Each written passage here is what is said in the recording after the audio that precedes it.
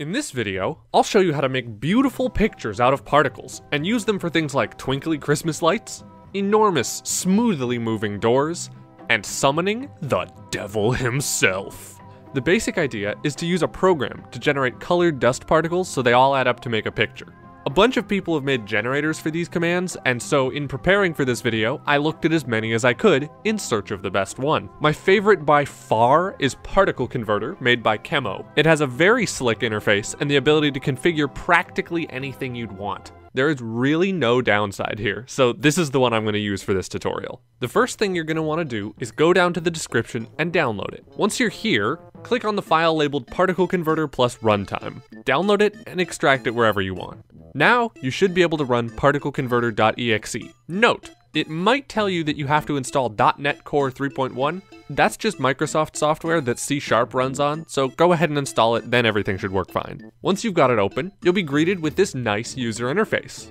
By the way, while you can't full screen this window, you can resize it. The first thing to do is load up the image you want to turn into particles. Currently, it only supports PNG and JPEG files. The first thing I'll show you how to make is the big doors. I'm gonna load the vanilla spruce door texture, which I stitched together in MS Paint, so that I have one 16 by 32 image. Once it's loaded, you'll get a small lag spike, and then your file name will appear here.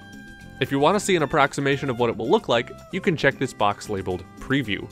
For almost everything you do, you're gonna want the coordinate mode set to relative local instead of relative world. This will make your particle commands run in the direction you're facing, instead of always facing the same way. In technical terms, it will use carets instead of tildes for the coordinates. The next thing we'll want to change is the alignment. By default, the particles will appear below and to the right of where you spawn them. This is usually not ideal. We're going to be using invisible armor stands to keep track of our doors, and those armor stands are going to be on the ground. Because of this, I'm going to set the vertical alignment to bottom so that armor stands are at the bottom of the door. Next, we can choose our particle size and density. I recommend a size of 0.75 for most things. Any smaller and particles will sometimes disappear before they get replaced, which can make your image look like it has gaps in it. Also, for some reason the developer limited the particle size to 1 when the actual maximum size is 5. There is a way around this though. I put the explanation on screen so you can pause and read it now if you want some nice big particles. Anyway, the density controls how densely packed our particles are. A value of 8 means each block will be 8 particles tall and 8 particles wide. This can also be controlled by unchecking auto size and manually setting the size of the image. The default density of 8 will give me an output that is 2 by 4 blocks, which is actually perfect. Now there is one more thing that I changed about my door, which is the resolution. Uncheck auto to change it manually. I set my height to 48 just to beef up the number of particles a little bit. Just be aware that changing the resolution like this can stretch out your image a little bit. When you click export, that's 2 exclamation marks, it'll save to a folder called functions in the same directory as the program itself. You can change the place that it exports to with this little file button.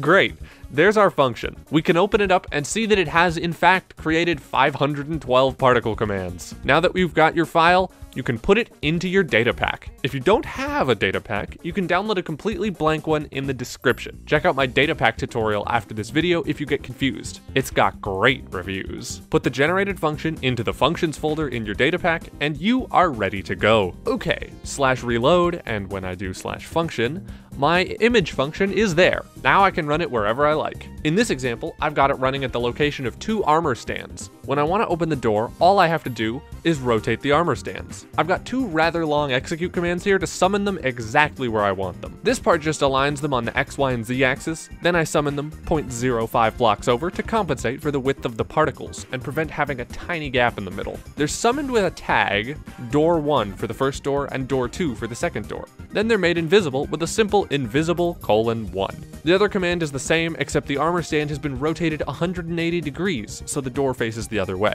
Setting this stuff up seems complicated, but you can get it all done within a few minutes of trial and error. To open and close the doors, I have an extremely basic setup.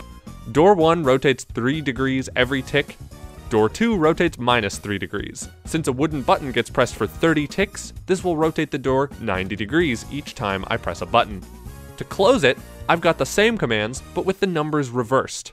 The Christmas lights were very simple to make, but I think they actually look kind of awesome. I started by finding a royalty-free stock image of some lights and cropping it down real nice. Once I loaded in the image, it warned me that it would create 67,000 particles. Minecraft won't even render more than about 1,600 at once, so that wasn't gonna work. To fix this, I had to change the resolution manually. I wanted there to be 16 pixels per block and have it be 5 blocks wide to go with my build, so 16 times 5 gave me a width of 80. That is looking much better. Now I could just uncheck auto size and set the width to 5 blocks, and the height automatically adjusts to match. The last thing I changed was setting the vertical alignment to top so that it would hang at the top of the block instead of some random middle section. Now I could export, move my function, and go in game.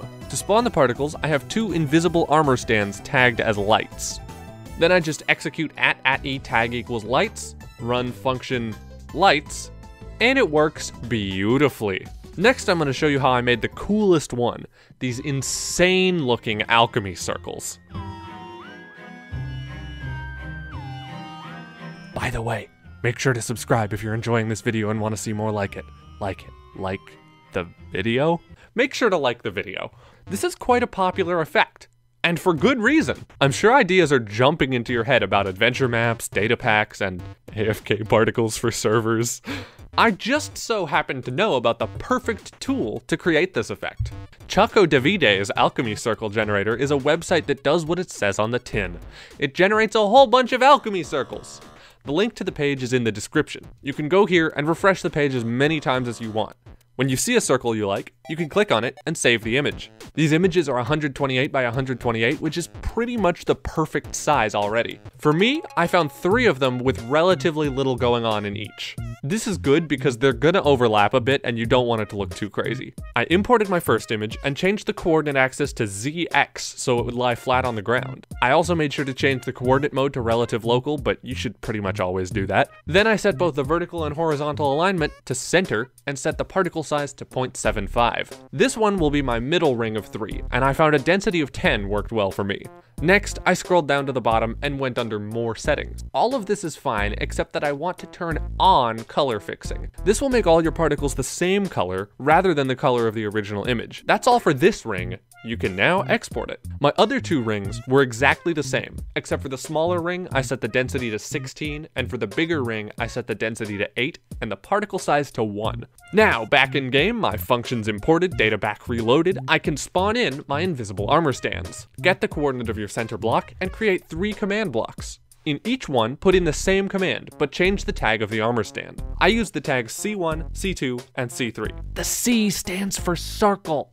Now I set up 3 execute commands, 1 for each of my circle functions. The first function runs at the first armor stand, the second runs at the second, the third runs at the third. If you're not sure how to do this, you can pause the video and read my commands. They're not too complicated. Then I create 3 more commands to rotate each armor stand at a slightly different speed. I have them spinning slower the further they are from the center, and the middle ring is spinning in the opposite direction, since I think that makes it look more like a satanic ritual and less like a vortex. Let me leave you with some useful videos to watch after this one. Also, make sure to like and subscribe since you did just watch this entire video. Here's that data pack tutorial I was talking about. It takes you through all the steps to set one up completely from scratch, so you don't have to rely on anyone else's blank template, wink. If you want to make full use of these particles, you're gonna need to be proficient at /execute. Check out my /execute basics tutorial here. Thanks for watching.